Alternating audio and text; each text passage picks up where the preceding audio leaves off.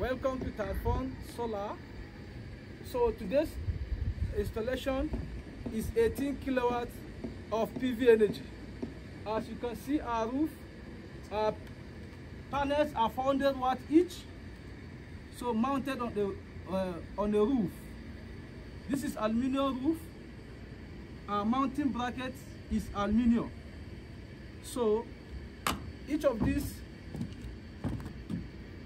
panel rails is connected via a nail to the roofing wood. The rails are measured according to the height of the panels. You give some factor of safety, something like 1 feet up, 1 feet down. You can get the measurement of the span of the rail for you to mount your solar panels successfully. So the installation is a high voltage installation. Our MPPT voltage, nominal voltage, is 192.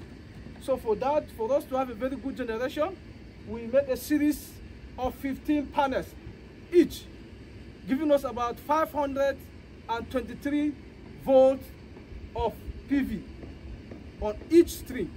So we have a total of 3 strings, and all the 3 strings are connected in parallel at the summer, that's at the PV combiner box. So as you can see, this panels positive, this panels negative. The negative is connected to the positive, negative, positive, negative, positive. So when we are connecting panels in positive and negative terminals, the panel is said to be connected in series. So for our installation today, 15 pieces are connected in series. Positive of one panel connected to the negative of the other panels, continuously up to 15 pieces of the panels. So we have mounted 45 pieces of panels, 15 in series each. So when that is done, the final output to the combiner box are connected in parallel. When we are connecting panels in parallel, we connect positive of one string to the positive of the other string, positive of the negative of the other string to the negative of the other string. So when systems are connected in parallel, positive terminals are connected with another positive terminals. Negative of the same system is connected to the negative of the other system. So that is parallel connection. So for our own system today, all the 3 strings coming on each circuit are summed up via a DC breaker. So the DC breaker are also 3, so that each one can handle each string of the PV circuit. So at the end of the day, we have a summer that sum up all the 3 individual panels. Today in our video, we're going to explain how to connect the system.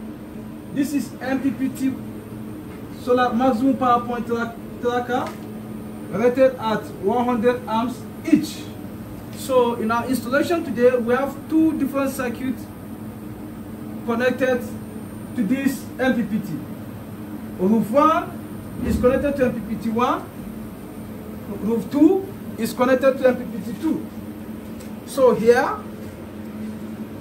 the solar panel input is connected to the solar panel input, positive terminal and negative terminals. Then battery terminals is connected via a DC breaker for MPPT protection. The second circuit is also connected, PV input is connected to PV terminals, and the output is connected to the battery via this breaker for MPPT protection. So this is our lithium battery. Our battery voltage or level is 75%. That's our sock. The lithium battery capacity is 53.76 kilowatt hour. So this is our battery. This is our inverter. The battery is connected to the inverter by paralleling. So positive of the inverter is coming to the positive of the battery. Negative of the inverter is connected to the negative of the lithium battery. So when positive is connected to positive and negative is connected to the negative terminals, we call it parallel connection. So this is our inverter. As you can see, inverter is powered on. Yes. Output voltage is 227.7 volts. Frequency is 50 Hz dots. So the next thing that is very useful for us to show you, this is the main switch where the city power is connected to the inverter for charging, for alternative means of charging the battery. This is our battery energy, power coming from the battery is connected to the inverter.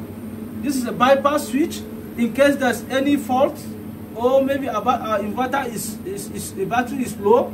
The bypass will switch automatic to supply power to the loads. This is our output terminal.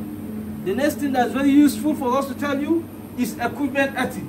This system cannot work properly without being earthed.